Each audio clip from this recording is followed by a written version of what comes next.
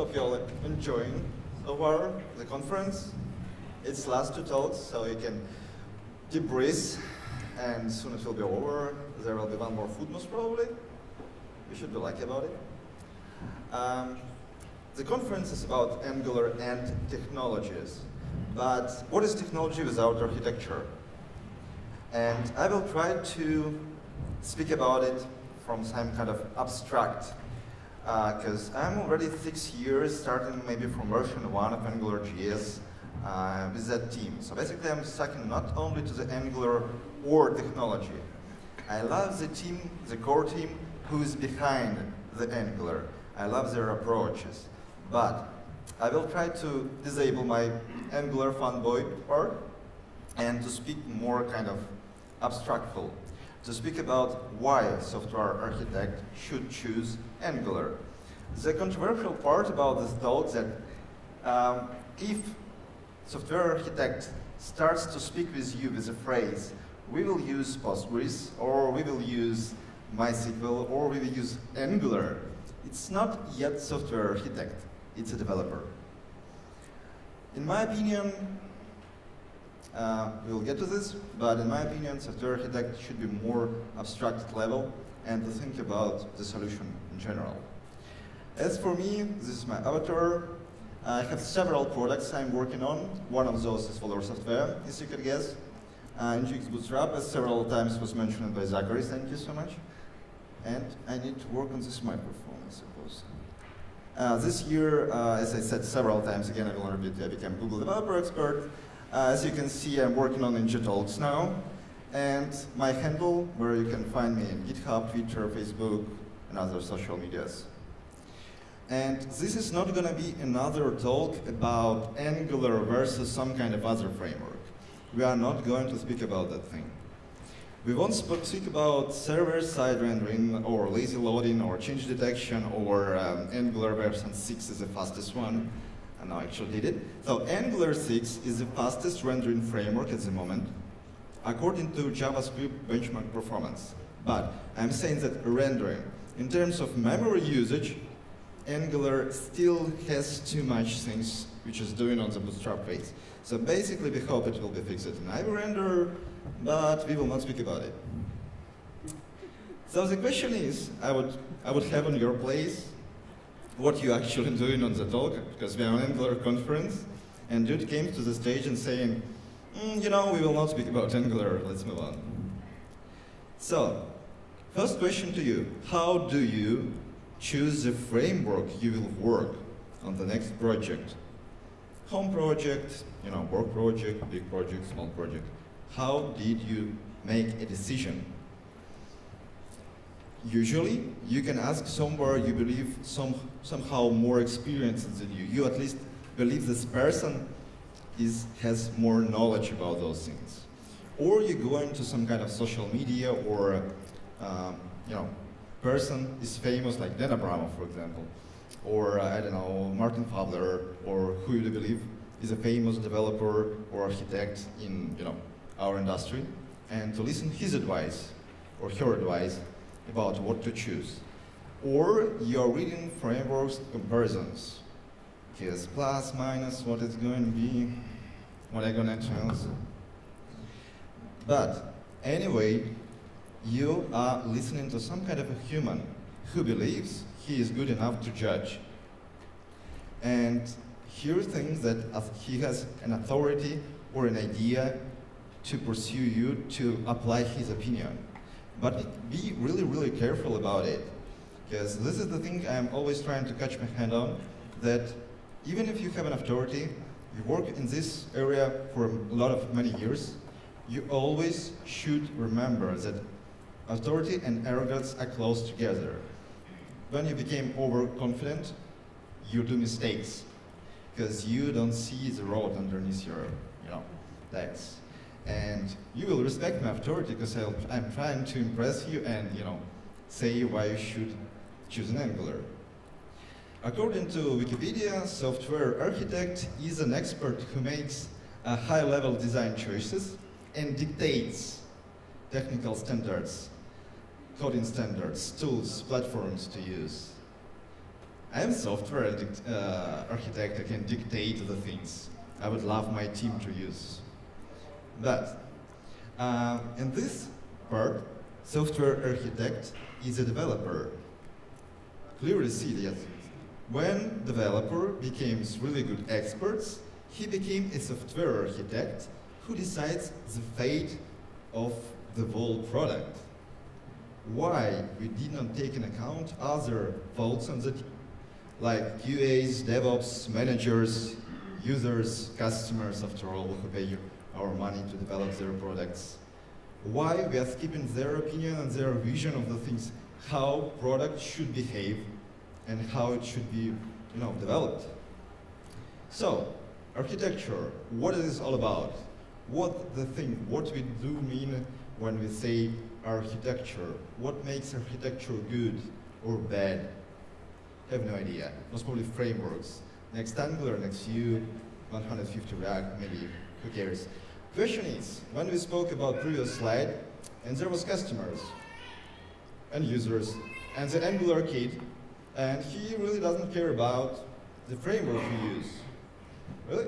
So when you open like website, you start to click through it, you see some things, but if it works, do you care what was used to write it?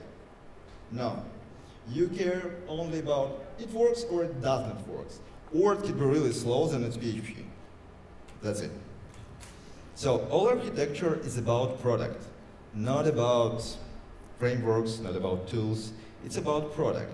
When we say product, it's actually a set of requirements. And this kind of classic thing about requirements, there could be more requirements, less requirements, more visions. But at the end, all requirements could be divided in two main groups. There could be functional requirements and non-functional requirements. So I will pay attention to just a part of those. I will explain later why on that part. And for first functional requirements, we care about this is business rules. This is what customers tells us how it should behave. And this one in particular should not affect your decisions about the frameworks in one thing. But when you go to the architecture and you're starting to draw the diagrams, you will figure it out that there one question you will ask yourself.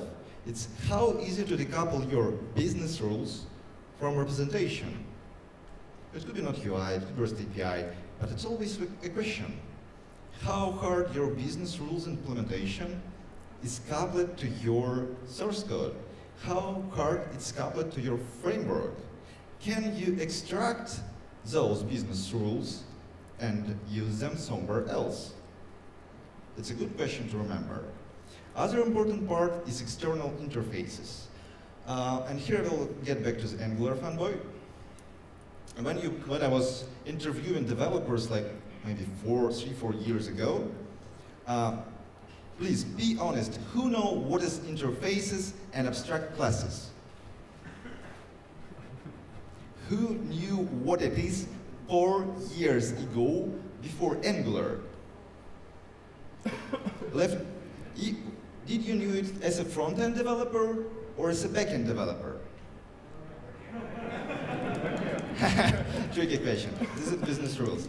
Okay, if you were just a front-end developer and you knew about interfaces and abstract classes 4 years ago, pick your hand up. Like much. Oh? Sure, from Java, but it's not from front-end. So basically, Angular brought TypeScript to and made it popular. And with TypeScript, it brought interfaces and abstract classes. So now, when I ask somebody on an interview, what is contract? What is our communication interface? He don't blink in his eyes, what is going to put interface? It's JavaScript, it doesn't have interfaces. No, now we can speak and use the terms which object-oriented programmers was using for decades. And it's kind of a good thing. And when we speak about external interfaces as part of functional requirements, there's always a question, how hard is to define communication contract? Basically interface between parts of your application or between your front end or back end, which are basically parts too, or other way to split your application. And there are things which bothers all of us. I just put it here, we will not speak about it. But when you see functional requirement to pop up like, yes, we have a hoopies, yes, GDPR, yes, I want to give you my location, no, and no push notification. Yesterday I was opening inside, he doesn't understand the word no, so he was asking me for my location like maybe 20 times, and then just it's crushed, thanks God, because I wasn't able to close it. And my favorite, my personal favorite thing about functional requirements, it must work. It's really a matrix. When you do architecture matrix of your functional requirements, it should be measurable, and one of those requirements, your architecture application should work. That's good, you can do it. And most interesting, as for me, part is non-functional requirements. So basically what it says about like, when we started, like, you know, it's classic, but again, software architect dictates coding rules. So basically, software architect could say to you that you should use double taps. Who would agree to work on that project? Double taps, you know, not 4 spaces, not 2 spaces, but tap to, you know. He loves big things, you know. It's like to buy, you know, yellow Hummer. And our favorite as developers, metrics, performance. This is where we love our rulers, yeah? And there are so much metrics. Time to first byte, to first interaction, to the name of the screen, to the icon. There are even patterns to measure the performance. Question to all of us. It's developer metrics.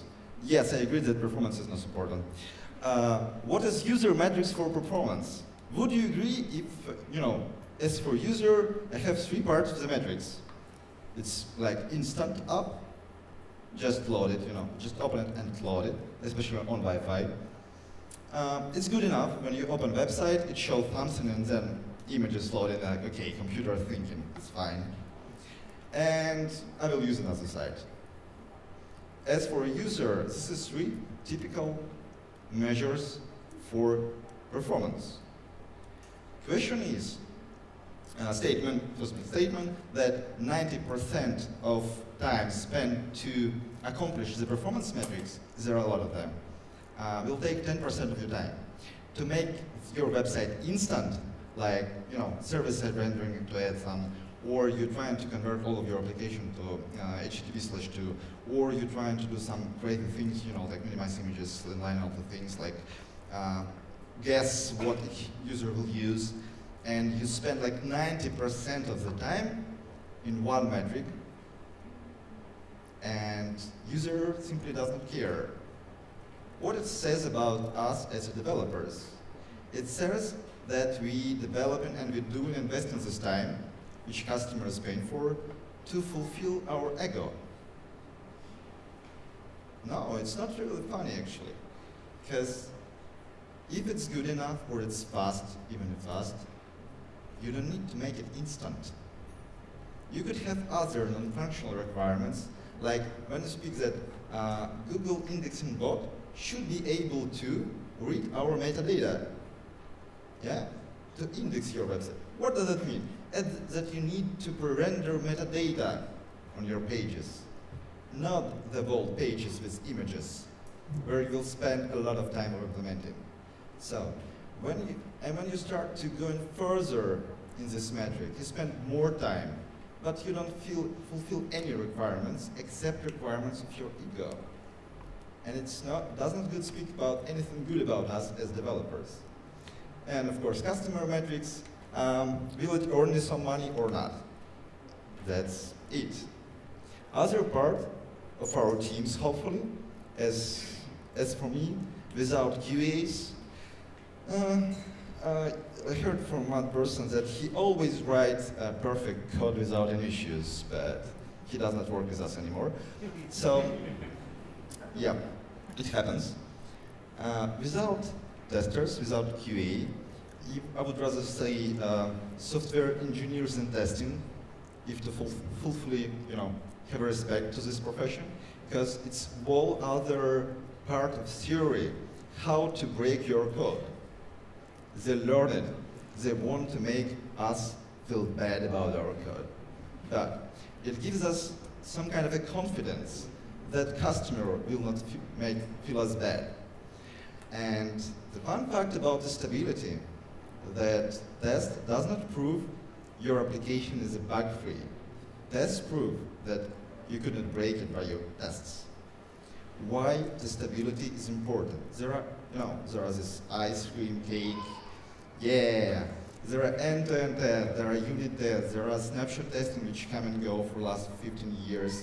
There are a lot of other things and techniques and manual testing and all of that just to prove that we cannot break our application.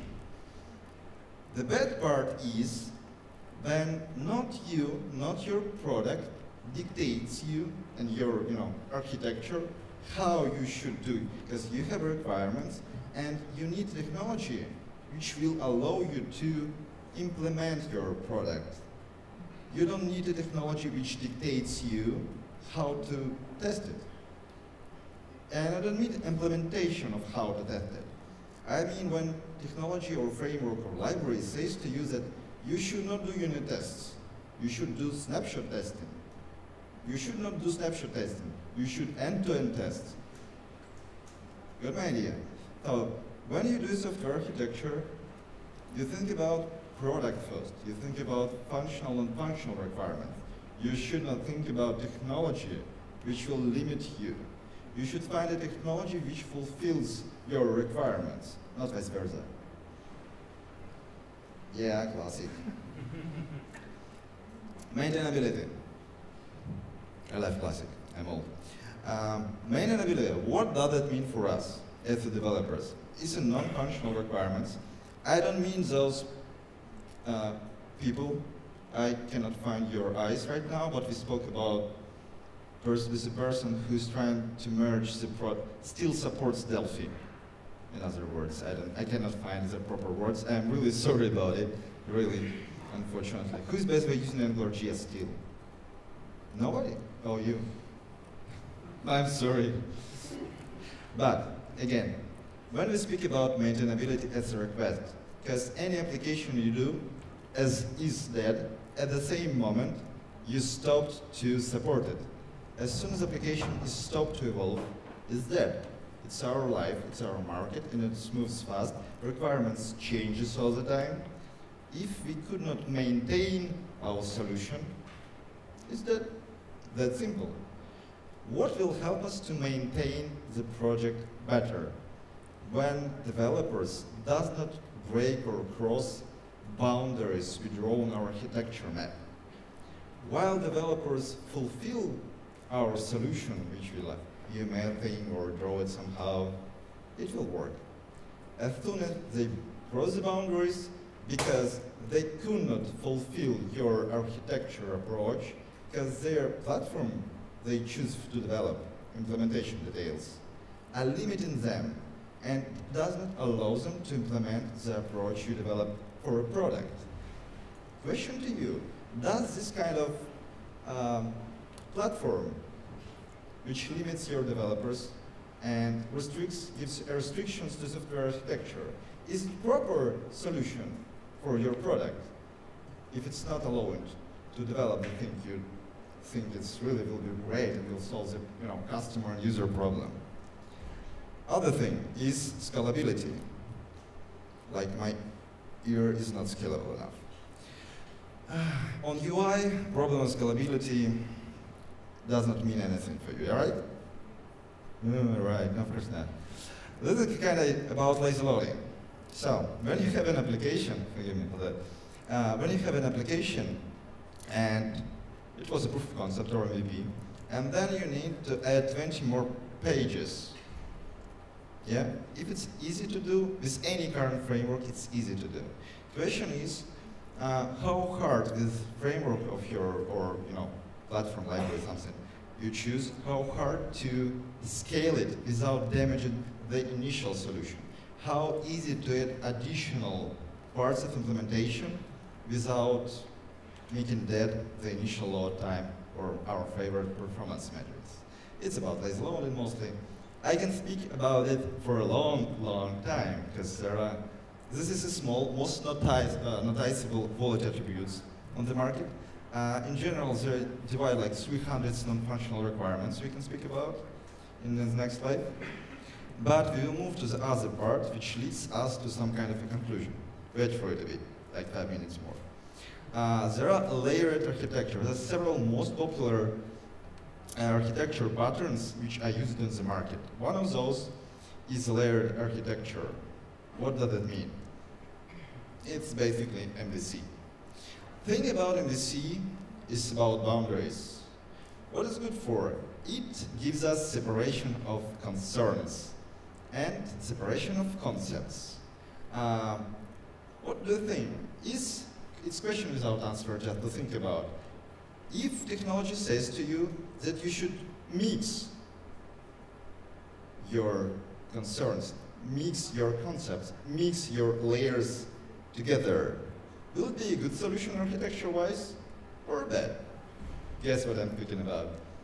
Like PHP views in GS, I will say about later. Of course, if it's layered, it's maintainable again. If developers does not break the boundaries, it's testable for a reason, because you already split two independent parts. And it's easily enhanceable, because you can add additional views, additional models, and so on and so on. That's interesting, lazy.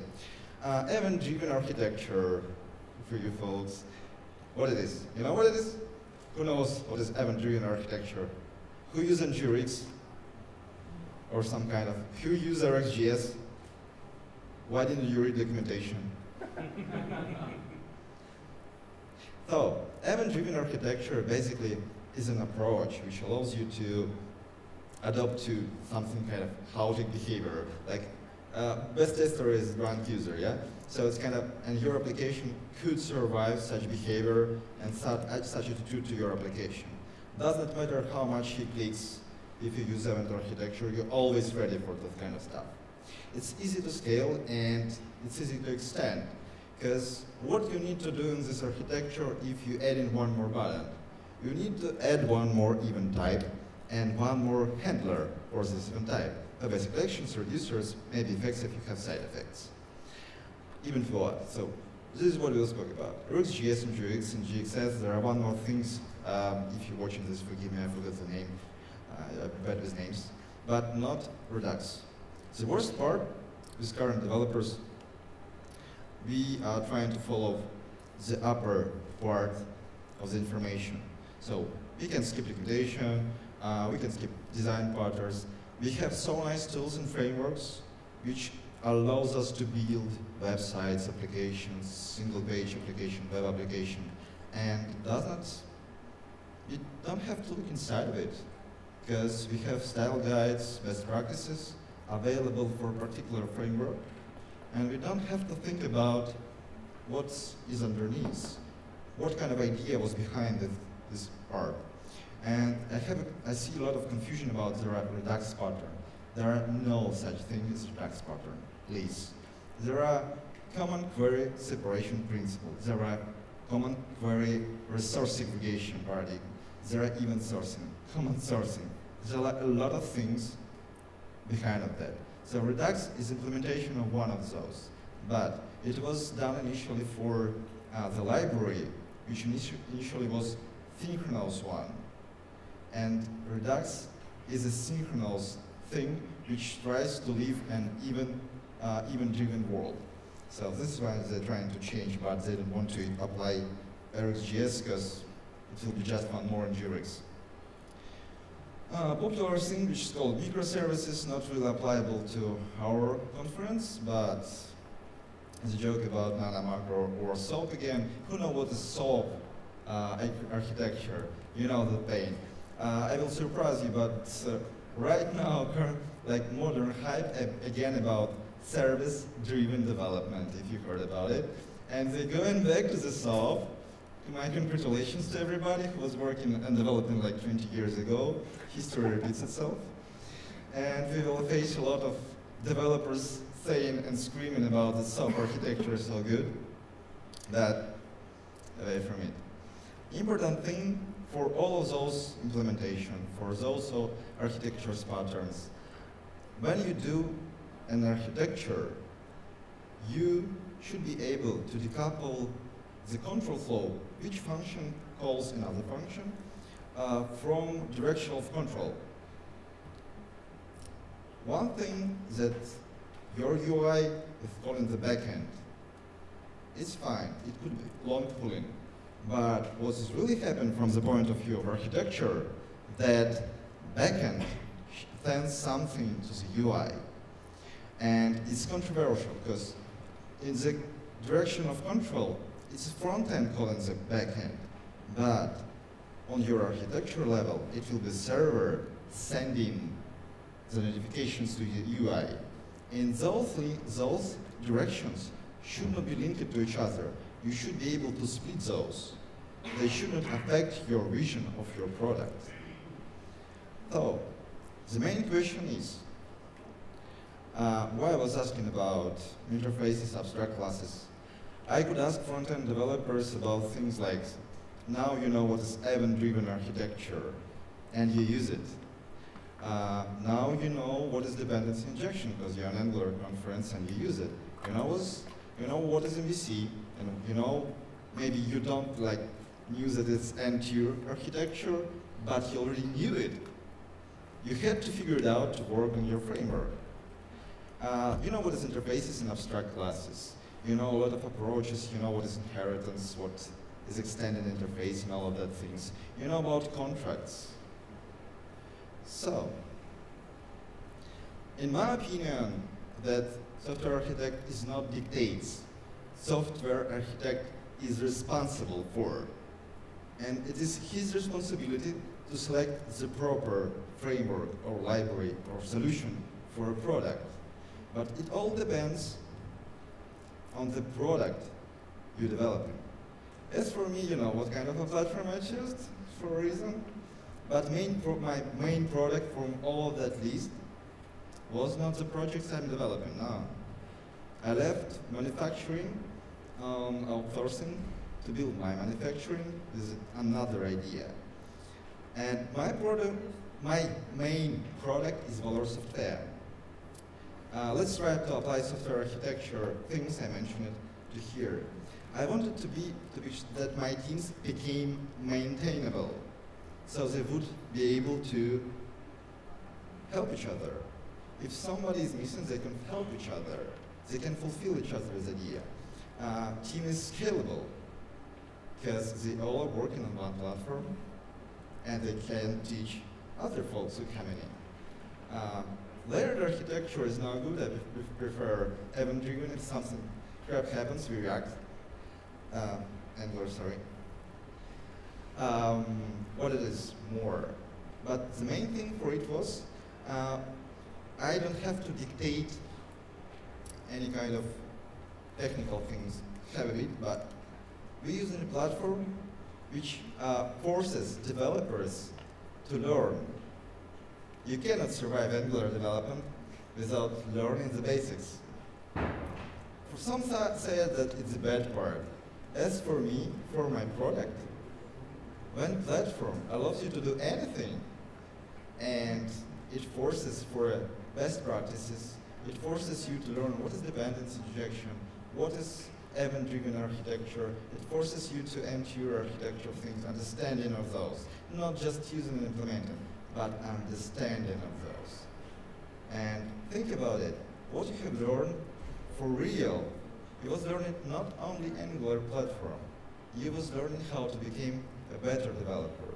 And other part I really love about Angular core team, when I said about authority and ego, yeah, what the things they say about Angular? Angular is about love and about sharing the knowledge. This is what we are here for. This is what we are doing. We are getting some knowledge. Most of the speakers nervous to really nervous before speaking, but they still going on the stage and trying to share what they have figured out, to share the things. And hopefully you will enjoy the conference, and you have seen how friendful each other, like speakers, how they introduce each other, how they speak with you, and how it was going. So this is kind of why I'm speaking about conference, because again, it's my product. And I was applying the same non-functional, functional requirements to its implementation. Thank you for your attention.